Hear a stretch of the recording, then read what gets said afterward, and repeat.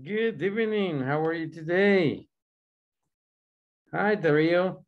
How are you? Hi, Kenya Yamilet. How are you?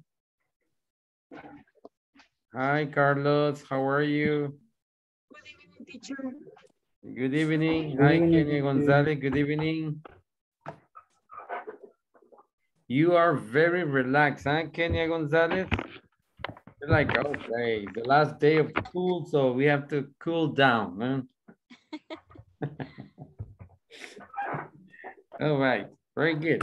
Okay, so welcome to each of you. Good evening to each of you, and thank you for being on time. We're gonna do like a little review on what we weren't over yesterday. And tell me, what did we do yesterday? ¿Qué es lo que hicimos ayer, Carlos? Aparte de divertirnos, ¿verdad? Good evening, Good everyone. evening. Ayer se revisó, bueno, más bien se aprendió ciudades, países, también lo que es hora y, ¿cómo decir? Por ejemplo, 15 minutos, media hora, que sería quarter, half, si no me equivoco, half, algo así. Ok, muy bien. Kenia nos va a decir cómo se dice 9:45 o 8:45, porque a las 9:45 ya no estamos aquí.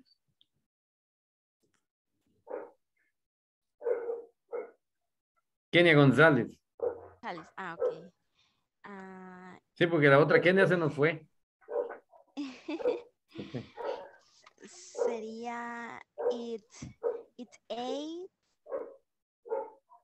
Lo siento, teacher, es que tengo falla en internet. Está bien. 8:45, yes, 8:45, ok. ¿Qué otra forma podemos decir de 8:45, Darío? Aparte de 8:45, ¿ah? Aparte de 8:45. Aparte de 8:45. Sería...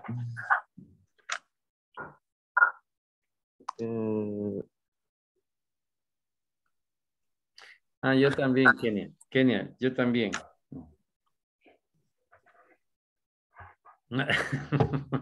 Pero Kenia es más healthy. Yo café, ella agua, sí. Oxygen.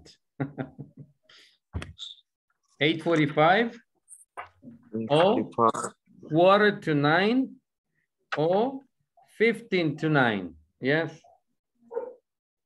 8:45, 8:45 o 8:55.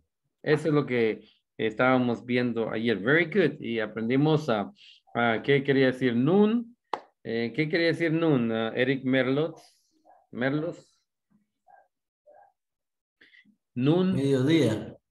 Mediodía. En punto, ¿verdad? Mediodía en punto. Y ¿cómo decíamos medianoche? Fátima Cepeda. How do we say medianoche? Midnight.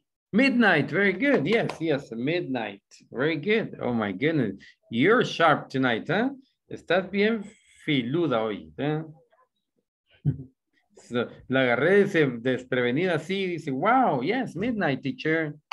Very good, excelente, good job. Ok, entonces, ¿alguna pregunta de cómo decir el tiempo? ¿No? ¿Estamos bien? 9:30, 9:45, 9:15, 9:20, 9:07, 8:05, yes. No, estamos bien. 8:05, ¿cómo decimos 8:05? Darío Saldaña. 8:05. 8:05, yes. También podemos decir 5 after 8, ¿verdad? 5 after 8. Yes. Porque es 5 después de las 8. Yeah. Very good. Entonces, estamos listos ya por el ejercicio. Vamos a ver cómo hacemos en el ejercicio del tiempo.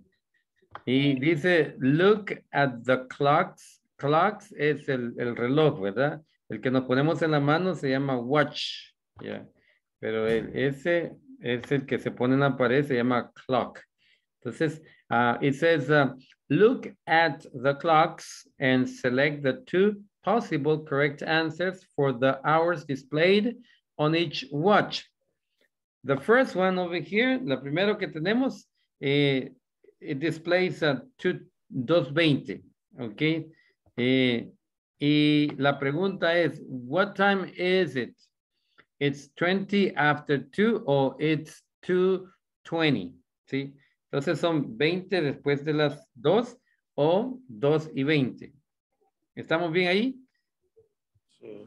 Ok, ese fue un ejemplo. Ahora vamos a ver, number 2, Darío Saldaña. Number 2, what is it? What time is it, Darío? 7:10. 7:10. It is 7:10. 7:10, ok. ¿Alguien más tiene otra? No hay ni una que diga ahí 7:10, Darío. No, perdón. Es No, es 7:10, es...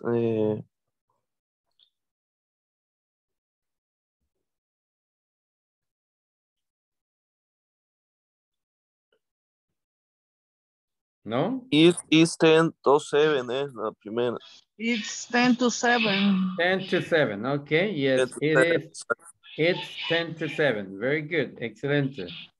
Okay, number 3, Eric Merlos.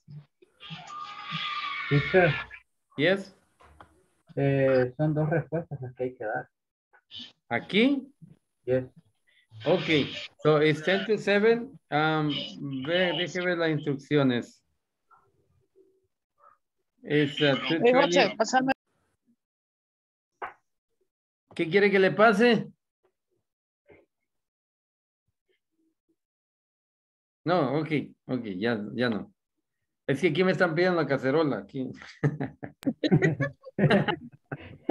Pásame el tenedor, pásame el cuchillo. Estoy en la clase, le digo, estoy dando la clase. Tranquilo. Ok, ya, entonces tenemos 2 respuestas, porque aquí dieron 2 respuestas. You're right. Aquí dijeron, it is 20 after 2, it's 2:20. Entonces, si tenemos las 2 respuestas, vamos a ver aquí. What time is it? Entonces es 10 to 7. Yes, muy bien. Y la otra sería. It's 25 to 11. 25 to 11, no. Porque la aguja pequeñita está en el 7. No, no faltan Hour. 25 para las 7 ahí. It's 15. Entonces. 6:50. 6:50, right, yes, it's 6:50. Este 40, 45, 50, es 6:50. Yes. Very good. Excellent, excellent job. Now let's see, number 3. Entonces vamos a dar dos.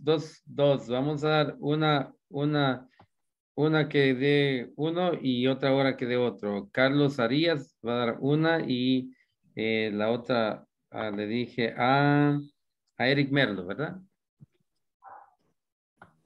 It's 8:45. 8:45 is one. Let's see, 8:45 is one. What is la otra, Carlos? It's quarter. Quarter.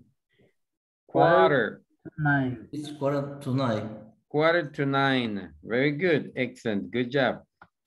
Kenia, las dos Kenia González y Kenia Yamilet.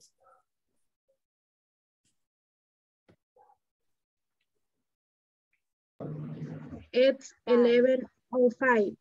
11:05, yes, sí, it's 11:05, very good. ¿Y la otra Kenia González? It's 11:05. Wow, it is 11:05. Yes, very good. Very good, good job. Okay, what about this one? Fátima Cepeda and Marisela.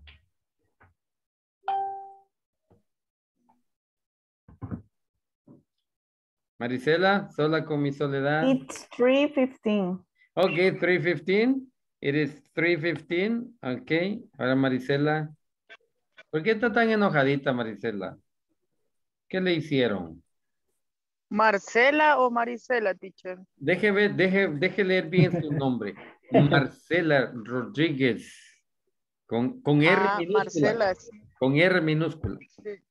Marcela, sí. Ok. Eh, Dígame qué le han hecho. nada. Ah, ok. Is quarter past 3? Very good. It's a quarter past 3. Past 3. Yes. It's a Very quarter good. past 3. Very good. Good job, Marcela. Yes. Okay. Marcela. Yes. All right. Now we have, let's see, we have Samuel and Benjamin. Okay, it's 4:30. 4:30. Yes, 4:30. Very good. It's 4:30. Okay. Okay. ¿Y la otra? It's 4:30. Yes, it's 4:30.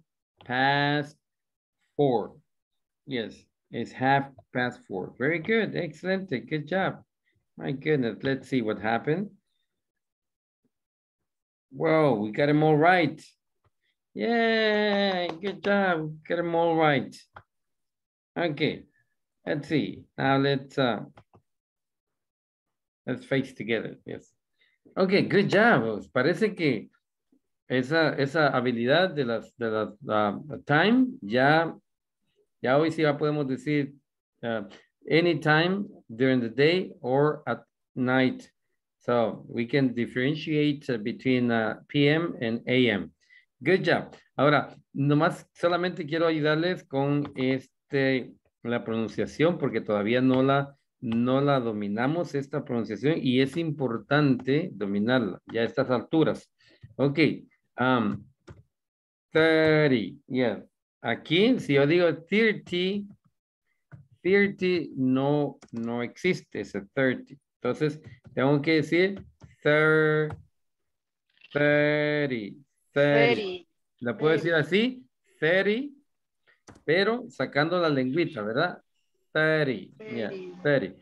O si no la quiere sacar, solo tópela arriba de los dientes de enfrente, así.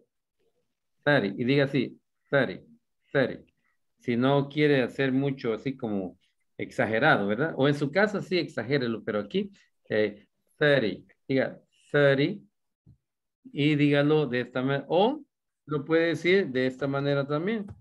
30, 30, 30. Pero no 30, ¿ok? No 30. Así porque no existe esa palabra. Entonces puede decir 30 o 30 o 30. Entonces en el caso de que decimos 12, 30, ¿ya? Diríamos 12, 12, 30. 12, 30. ¿Ya? 12, 30. En ese caso, ¿ya? ¿Ok? ¿Estamos bien ahí? Yeah. Okay. Very good. Excelente. 12:30. Para que no se nos olvide. All right. Entonces vamos a pasar al otro tema y el tema que tenemos para hoy es la intonation. ¿Quién me puede decir acerca de la intonation? Hemos hablado acerca de intonation before, pero nomás a largo rasgo, o sea, we barely touched about intonation. And I would like to know if you have any idea when we said intonation, what are we referring to?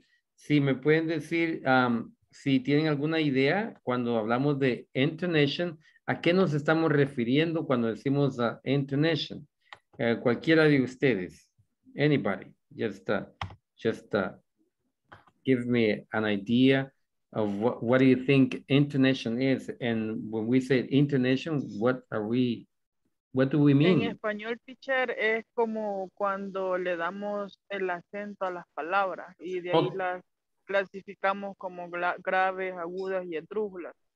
Entonces es lo mismo en inglés, solamente que no sé si hay clasificación, pero es para darle el sonido, creo yo, ¿no? Fíjese que a mí por eso me gusta el inglés, porque el español demasiado. Ok, deme un ejemplo en español. ¿Cómo está eso? Pues las palabras que tenemos como que mayor presencia vocal al hablarlas o al decirlas, quiero ver cuál. Ah, no sé, un ejemplo no lo tengo ahorita en mente. ¿No? ¿Alguien nos puede ayudar? Puedo- un ejemplo podría ser papá. En vez de decir papa, decimos papá. Ok. Papá. Ok. Eso sería en inglés, le llamamos nosotros word stress. Word stress. Word stress es el acento, no sé si así se escribe acento, pero acento que se le da a las palabras. Ese es el word stress. Yes, por ejemplo, papá y papá, papá, papá.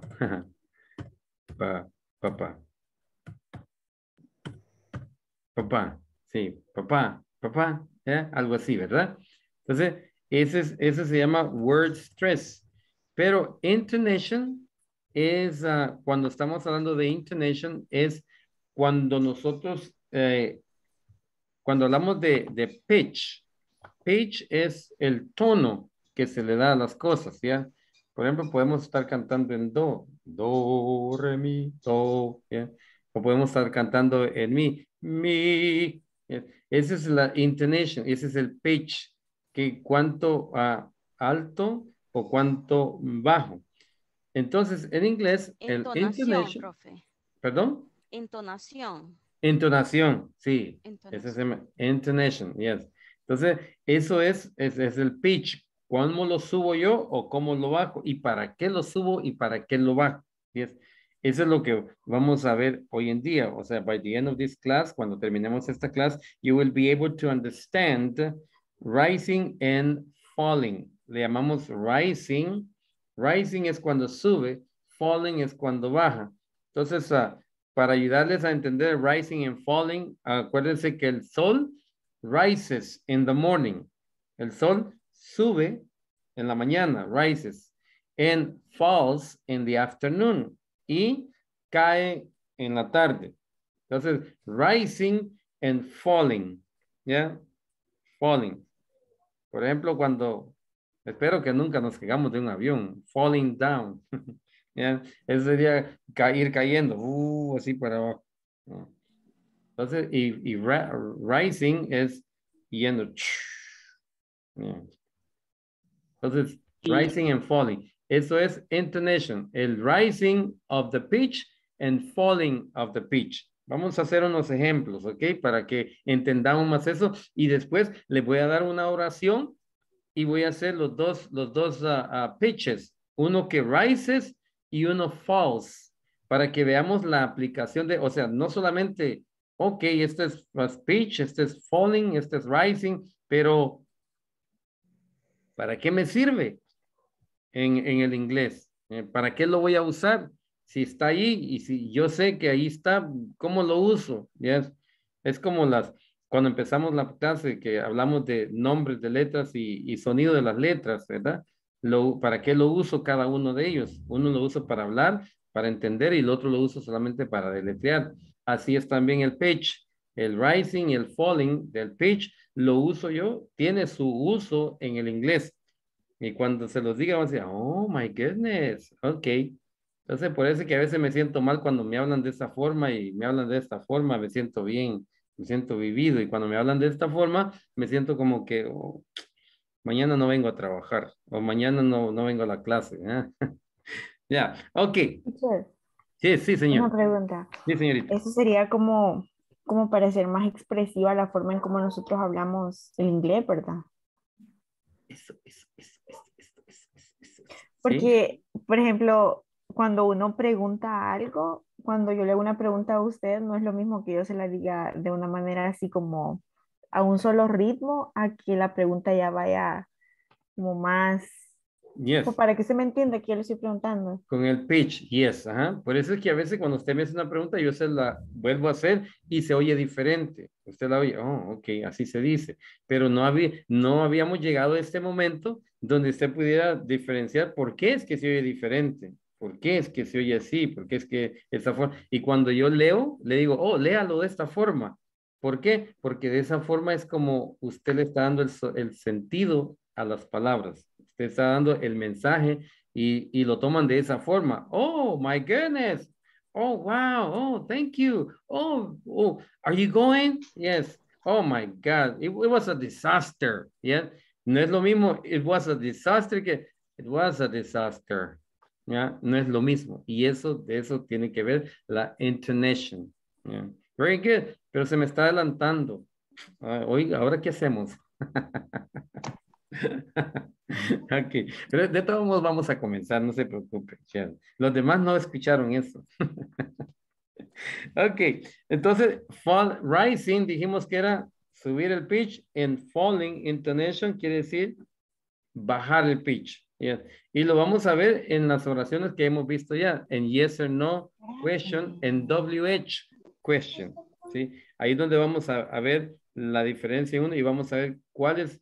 Hay muchas reglas. There are a lot of rules to follow, but the rules that we're going to learn today or we're going to be applying today are the ones that we already know based on the sentences that we have been studying.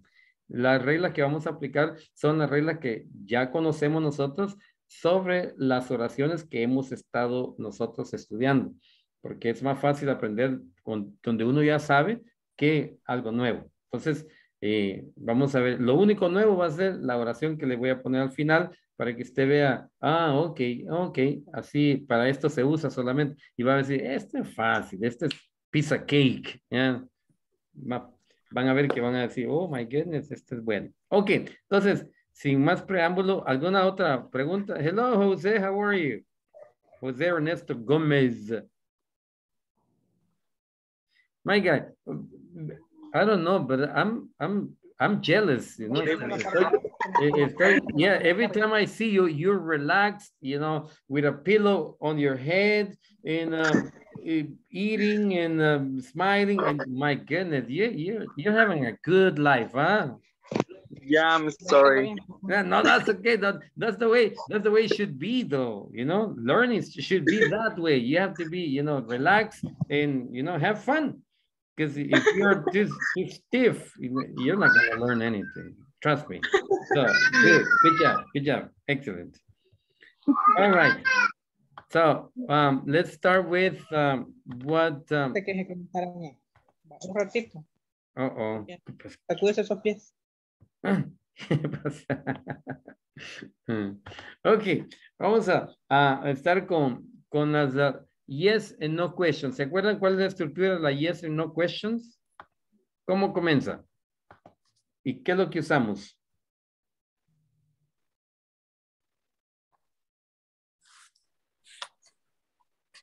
¿Alguien? ¿No? Usamos el verb to be. El verb to be. Eso es lo que usamos. Y comenzamos con ¿qué? Comenzamos con el verb, ¿verdad? El verb. Luego seguimos con el subject. Y después el complement. Ya, este es un review de lo que ya hemos visto, ¿verdad? Entonces, si es con el verb to be y el verbo es primero, entonces comenzamos con el is o el o el are, ¿verdad? Esas son las tres formas que hemos visto del verbo to be, ¿ya? Entonces, sería is Kenia, yeah. Is Kenia González. Is Kenia González getting up? Ok. Entonces aquí diríamos, léamelo, Juan Carlos Pérez. ¿Cómo leerá usted esa oración? Ya me escucho como español, oración. Ya no, ya perdimos aquí, ya lo perdimos al teacher. Ok. Sí, perdón que ahí me equivoqué. Es Kenia González getting up? I'm sorry. Yes. Léamelo como lo leyeron. Is Kenia González getting up? Ah, pues ya le dije cómo, ¿verdad? Ok, yeah. Entonces, Thank you. ¿cómo se escucha esa oración, José Manuel Abarca? ¿Se escucha como que va subiendo o se escucha así horizontal o se escucha como que va bajando al final? Acuérdense que el intonation es cuando subimos nosotros el pitch. O we raise the pitch or we lower the pitch. Or when the pitch is falling and when the pitch is rising. En este caso, cuando leyó el compañero, ¿cómo se escuchó? ¿Se escuchó que iba subiendo o iba bajando? Pitch. Escuché como que iba subiendo. Sí, ¿verdad? ¿Es Kenia González getting up? ¿Sí se fijó eso? ¿Es Kenia González getting up? Yeah. Es como que iba subiendo el pitch. Yes. Ahora vamos a ver. Darío and Samuel sleeping. Ok. Ahora, Kenia González, léame esa oración. Are Darío and Samuel sleeping? Yes. Ok. Are Darío and Samuel sleeping? Yes. Sleeping? Yes. ¿Cómo se oye esa oración? ¿Como que va falling o is rising, Benjamin? Are Darío and Samuel sleeping? Pues se escucha, bueno, perdón, pero es como que va bajando de tono, no sé cuál es la palabra de... Ok, una es falling. Una Falling. es falling, yes. Una es rising, y la otra es falling. Yeah. Rising es cuando va así para arriba, ¿verdad? Rising. Vamos a ver si encontramos una flechita por acá. Esta más o menos.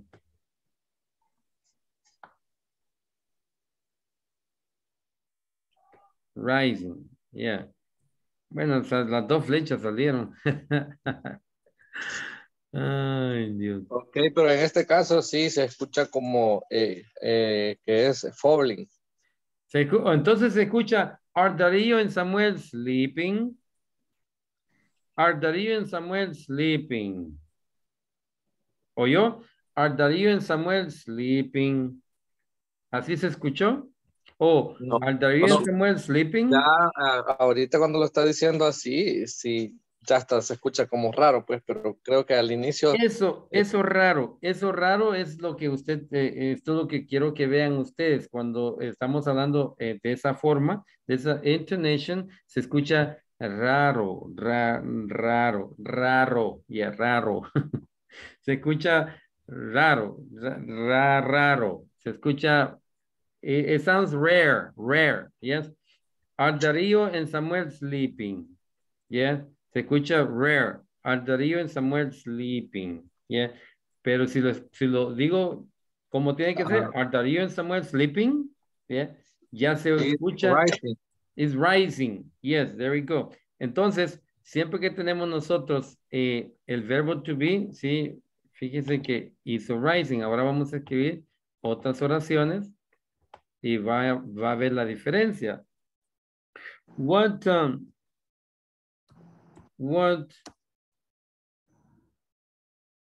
are you? Yeah, si yo le digo a Eduardo, what are you doing? Sí, y si yo le digo, what are you doing? ¿Cuál se oye mejor? What are you doing? What are you doing?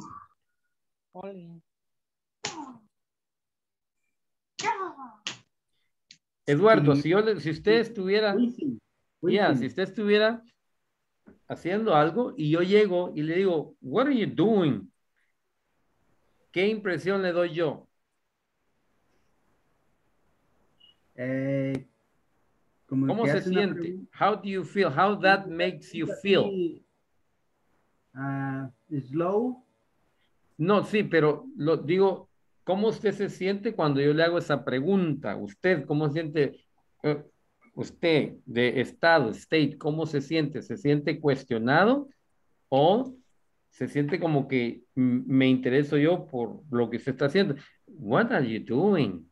Yes, what are you doing? Oiga, what are you doing? What? Como que está interesado. ¿Cuál? ¿La primera o la segunda? La segunda. Yes, la segunda. Entonces, ¿es rising o es falling? What are La you segunda. doing? Es falling. It's falling. Yes, it's falling. Por ejemplo, what is Ernesto, chicas, ah. What is Ernesto doing? Yeah. ¿Cómo leyera eso, José Ramírez?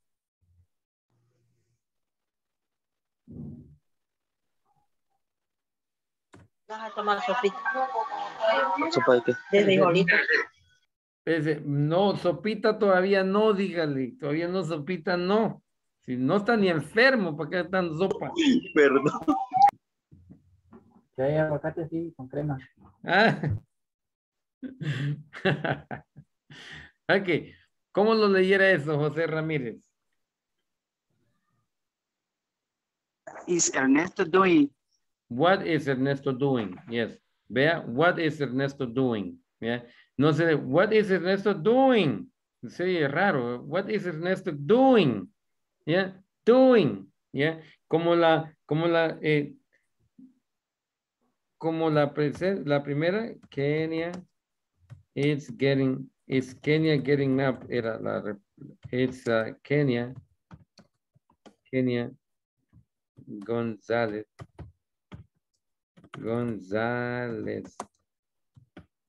getting up. Sí. Vea esta pregunta. ¿Es Kenia González getting up? Vea. Se oye mejor que es Kenia González getting up. ¿Es Kenia González getting up? No se oye bien, ¿verdad? Pero, what is Ernesto doing? Yeah. Se oye bien, pero si yo dijera, what is Ernesto doing?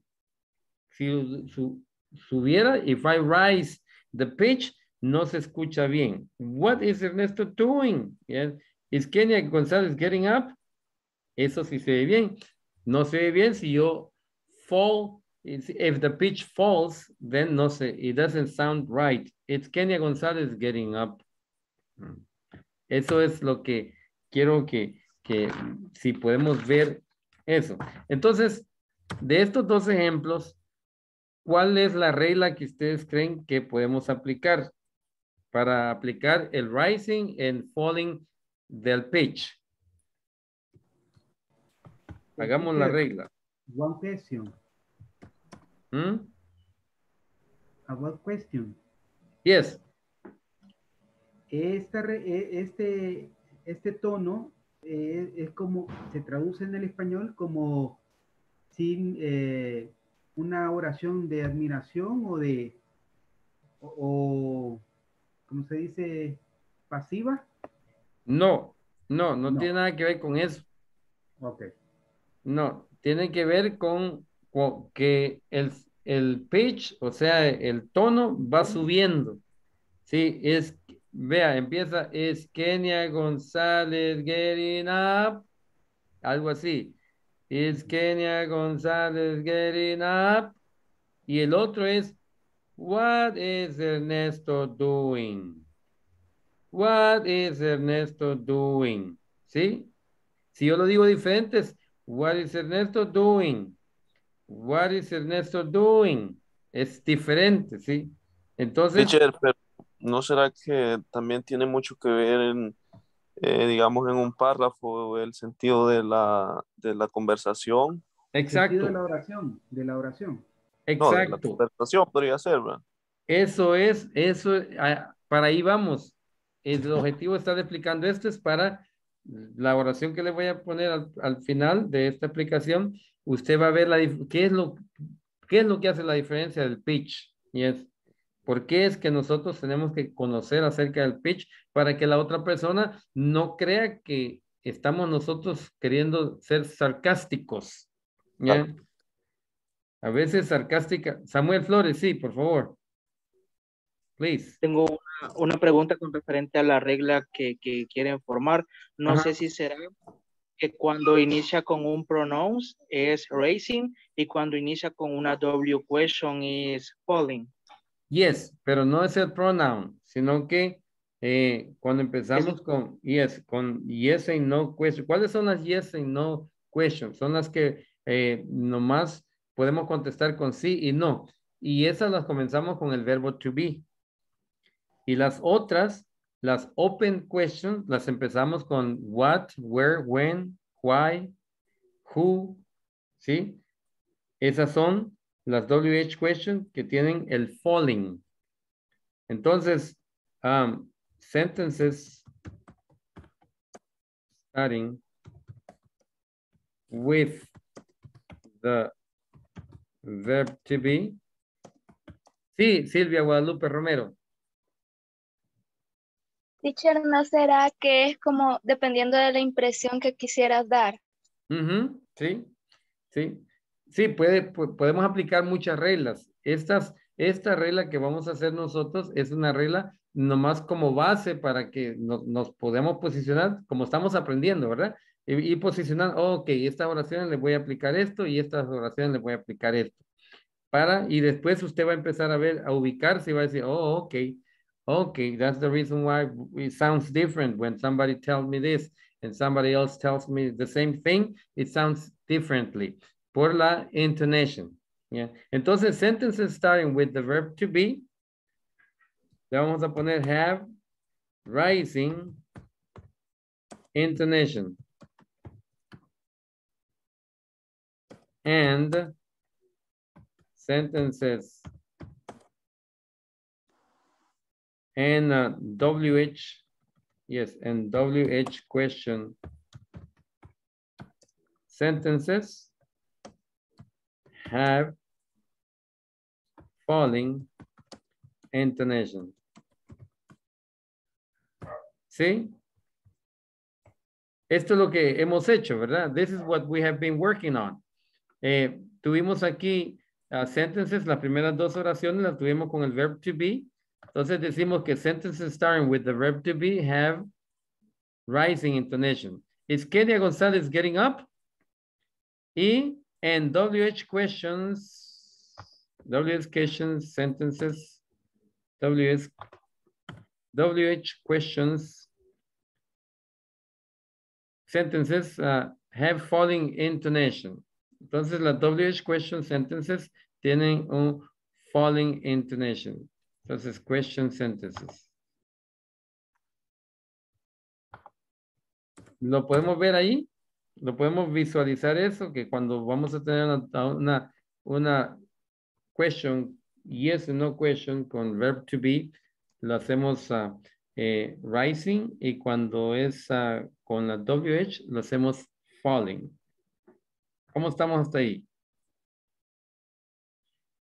Entonces, si estamos bien, ahora deduzcamos nosotros, ya lo dijeron, pero vamos a ver, vamos a recopilar eso. So now we can say that the intonation changes the meaning of the sentences, ¿verdad? Podemos decir que la entonación cambia el significado de las oraciones, sí o sí. Sí. ¿Sí? ¿Podemos decir eso? Sí. Benjamin Díaz, ¿sí? Sí. Ok, yes. Okay. Yes, teacher. Ok, entonces para eso vamos a usar las entonaciones. Entonces, intonation, vamos a poner intonation changes the meaning of the meaning of the sentences. The sentences. Yeah. Entonces, it sounds sarcastic with a low pitch. Okay. And interesting with a high pitch. Okay. Entonces, based on what we have been talking about intonation, we can deduce that intonation changes the meaning of the sentences. It sounds sarcastic. Sarcastic, ya sabemos que es sarcastic, ¿verdad? Ana Robles, ¿qué es sarcastic? Como doble sentido. Me hubiera dicho, sí, teacher, sí, teacher. Yeah, that would be sarcastic, ¿verdad? Right. Eso sería sarcastic. Sí, teacher, ¿ya? No estoy diciendo sí, sí, ve el tono ahí. Entonces, eso es lo que vamos a hacer en inglés también. Intonation. Entonces, sarcastic with the low pitch. And interesting with the high pitch. Yes, teacher, ¿ya? Eso sería high pitch, ¿ya? Entonces, a eso es que nos estamos refiriendo. Por ejemplo, vamos a hacer las dos entonaciones aquí. I am so excited for you, Benjamin. Ok. Vamos a darle las dos entonaciones aquí. Lisette Lemus, deme una entonación aquí, ¿cómo leyéramos esta? Si usted en realidad sí quisiera que Benjamín sintiera eso. Yeah. I am excited for you, Benjamin. Ok. ¿Y cómo se dio eso, Benjamín? ¿Se dio un pitch high o un pitch low? Un pitch high. ¿Se oyó así? Ok. Bueno, quizás fue Benjamín quiere creer que sí, ok. Vamos a que sí. Benjamín quiere, sí, se vio bien emocionada ella diciéndome, I'm so excited for you, Benjamin. Yes. Y usted, Dariela Bonilla, dígale esa oración a Benjamín. No. ¿Por qué no?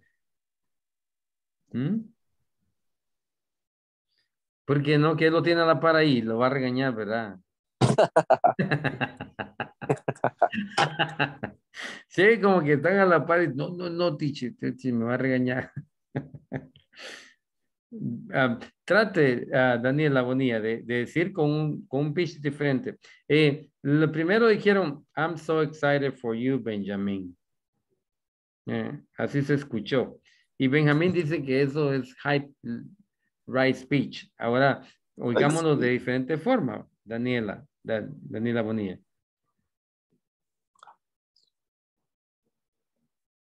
¿No?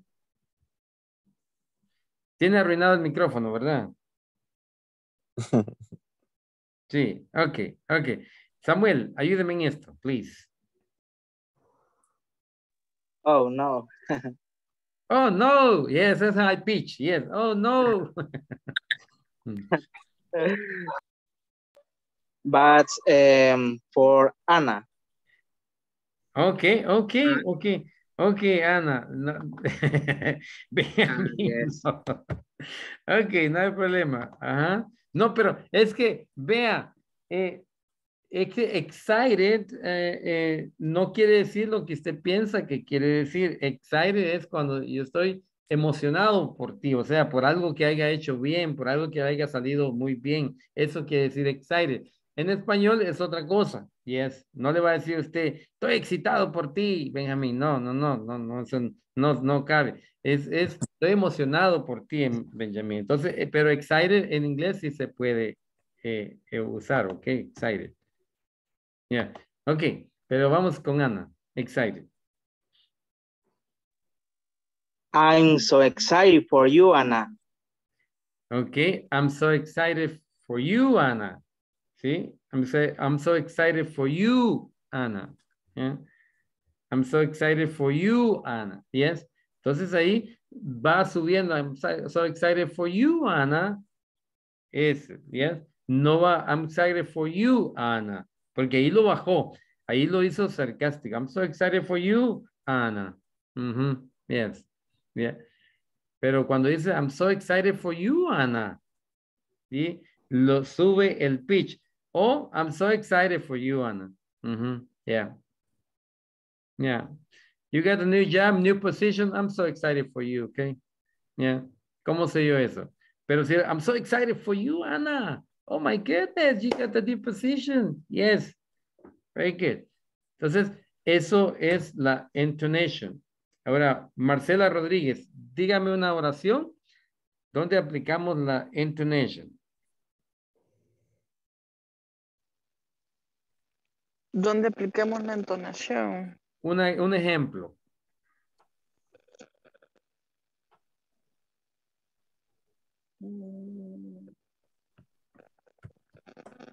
Okay, I'll do it. Okay, ¿cómo se dice eso? Okay, teacher, I'll do it. ¿Cómo se dice eso? Okay, teacher, I'll do it. Por compromiso. Okay, teacher, yes, I'll do it. I'll do it. Yeah. Yeah, eso sería intonation. Yeah, cambio el meaning. Acuérdense que estamos viendo que intonation changes the meaning of the sentences. Entonces, cuando usted lo dice, if you mean it, then it will sound like you mean it. Yeah, okay, teacher, I'll do it. I'll do it. I'll do it. I like it. Yeah. Oh, okay, I'll do it. Yeah. Entonces, yes, casi así por compromiso. Entonces, José Manuel Abarca, deme una oración donde podamos ver la intonation.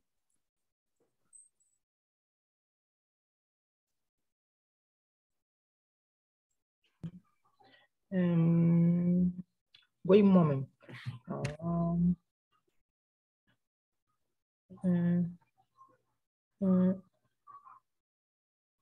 Manuel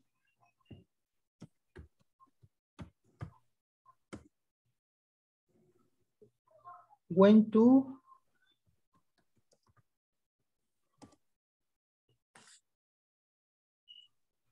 school. School. School. School de escuela. School, yes, school. Ok, esta tiene nombre y sonido. El sonido de ella es, como que nos estamos desinflando como una llanta. Y dice school. Dígalo. School. Yeah. School. So Manuel went to school. Dígalo. Manuel went to school. Very good. So excited for you. Yes. So excited for you. Yes. Manuel went to school. Ok. Y entonces ahí le estamos haciendo una intonation. ¿A dónde está la intonation? Manuel went to school. Manuel went to school. Manuel went to school. ¿Cuál es la intonation? Una es que, Manuel went to school again. Y la otra es, hey, Manuel went to school. Una es up y la otra es down. Yes. Una es como que, ya sé que solo un día va a ir y después ya no va a ir. ¿Ya? Manuel went to school. Una es como que ya sé que no va a ir otra vez. Y la otra es que, hey, Manuel went to school. So excited de que no quería ir y luego, boom, Fue. Yeah. Okay, very good. Good job. Vamos a ver quién más está allí. Kenia González, give me a sentence where we can apply the intonation rising and falling. Después Eduardo, después José Ramírez, y después Fátima Cepeda. Think of a sentence where we can rise and we can fall. Okay, teacher. When you come, I am very happy. Okay. When you come home, I am very happy. Okay. ¿Cómo lo dijéramos?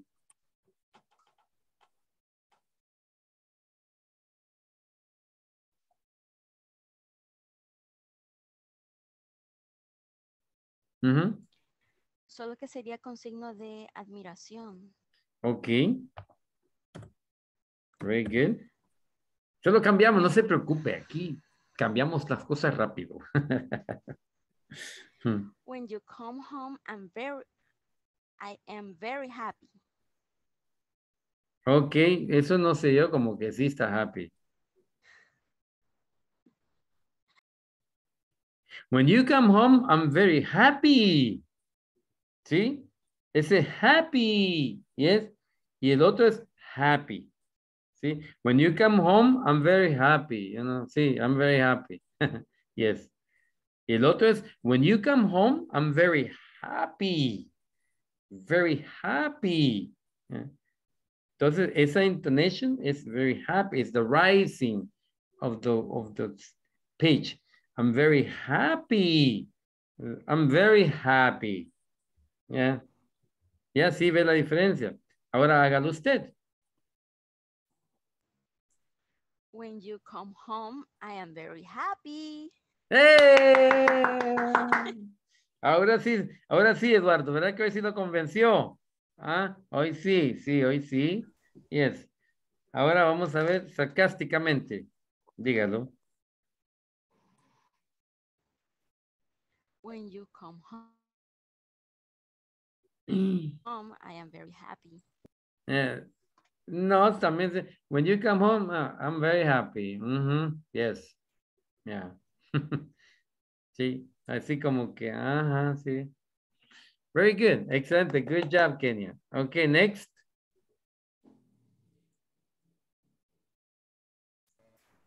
Okay. Antonio, is a new car? Antonio. Is that a new car?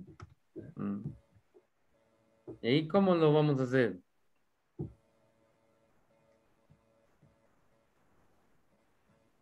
Antonio, is that a new car? Yeah. Antonio, is that a new car?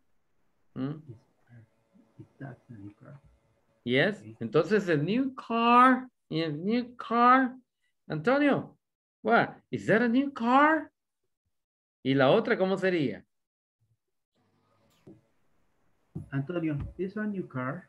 Hey! Yeah, very good. Yes, ajá. Yeah. Es como diciendo, está viejo y tú dices que es nuevo. Yeah, very good. Excelente. Okay, José Ramírez.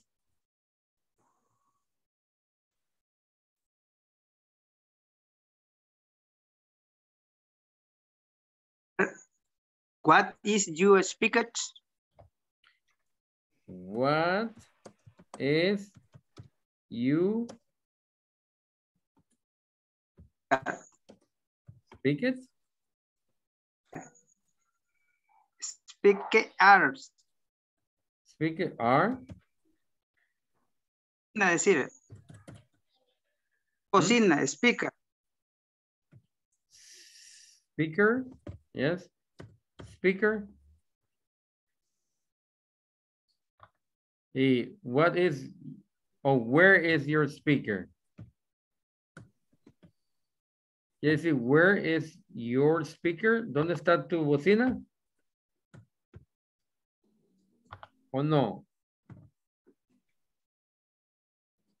Where is your speaker?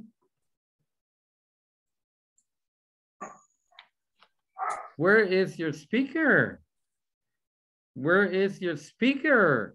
Yes. Oh, where is your speaker? Yeah. Son dos intonations, ¿verdad? Where's your speaker? And where's your speaker? La segunda es como que lo ha perdido, ¿verdad? Hey, yeah. Y la primera es preguntándole, yes, yes. Hey, ¿no trajiste el speaker? Where's your speaker? Yeah. Where's your speaker?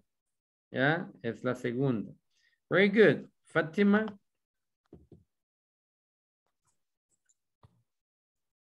Okay. Jose, how are you doing?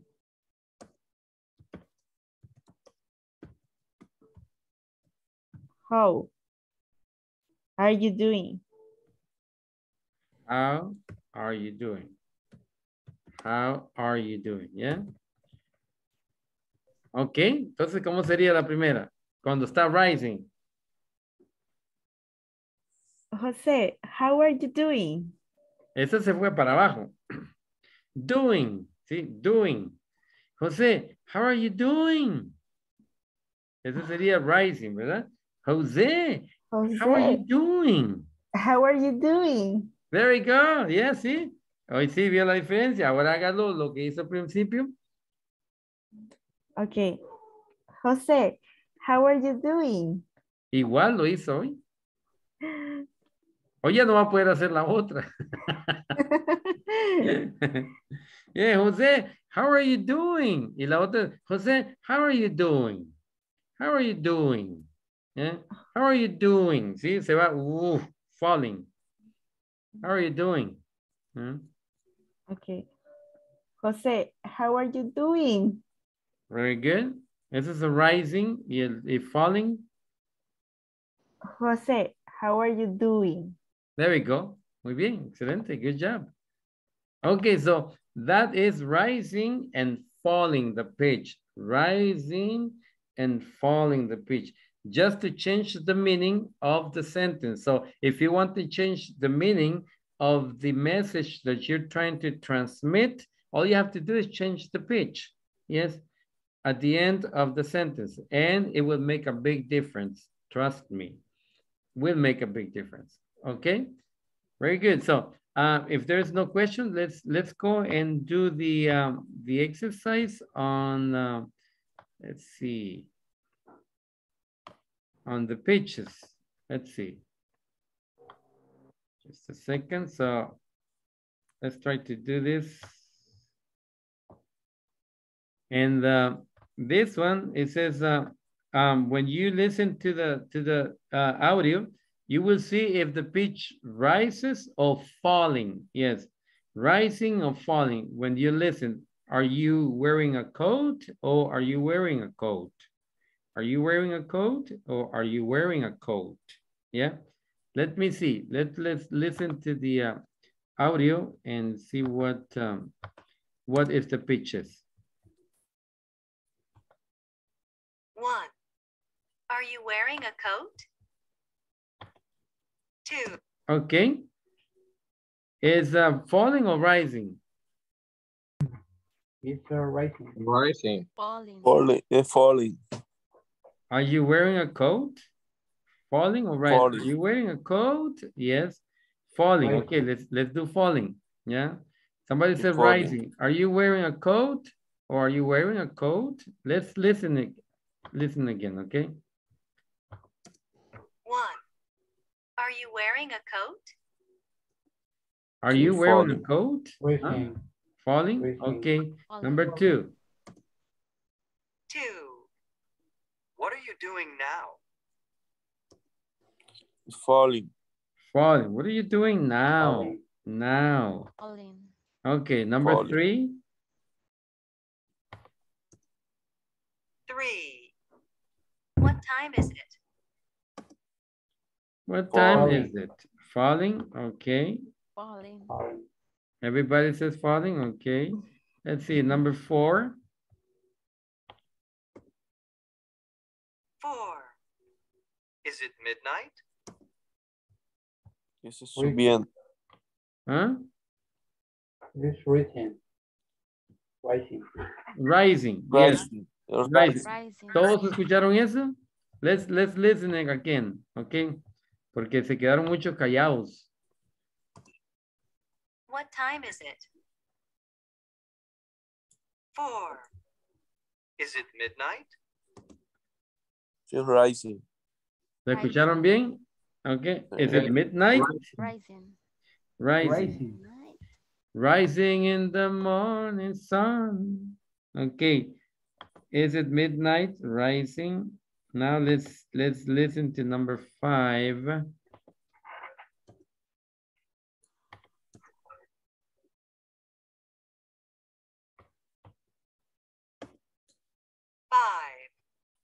What color is his t-shirt? Falling. She's falling. Falling. ¿Solo uno escuchó? Falling. Falling. Falling. I'm falling for you. Okay, number 6. 6. Are you from Thailand? Rising. Rising. You wearing a coat? Rising. Okay, what was it? Rising or falling? Rising. Rising. Rising, okay. Okay, now let's listen one more time and see if we change our mind. 2. What are you doing now? Okay. 1. Are you wearing a coat? It's rising. 2. Okay, did we change our mind? Everybody, José Yes, Ernesto, right. espérate, todavía no comas, tranquilo. Estamos listening to the audio, Ernesto, what's going on? It's falling or it's rising? It's falling. Falling, listen again. Sorry. Listen. Rising. Are you wearing a coat? Falling. For me, it's rising. Are you Yes. are you wearing a coat or are you wearing a coat? It's rising. It's rising. Okay, listen. 1. Are you wearing a coat? It's rising. Rising. A coat? Okay. Are you wearing a coat? Okay. Yes. Next one. Are you wearing Are you wearing a coat?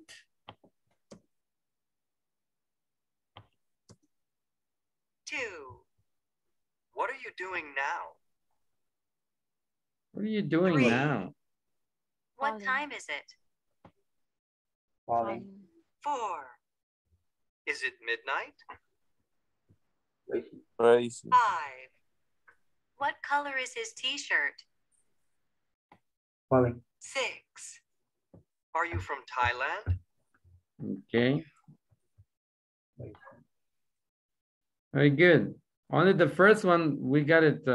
See, the second time when we listened to it, then we found out that it was rising. La segunda vez que lo escuchamos, vimos que en realidad sí estaba rising. Y todas están buenas, okay? So, good job. Oh my goodness. Good job. Hoy sí. Every time I say something, you're going to say, oh, teacher, you're being sarcastic. I know now the rising and falling. Okay. So you guys are going to be dangerous from now on, huh? Hoy van a ser peligrosos de hoy en adelante. Ya no puedo decir nada. If I don't mean it, I can't do it anymore, right? Okay. So have a good night. Thank you for your attention, and I see you next week. Okay, let's work on the platform. Okay. Have a good night. Bye. Good night. All of you. Good night.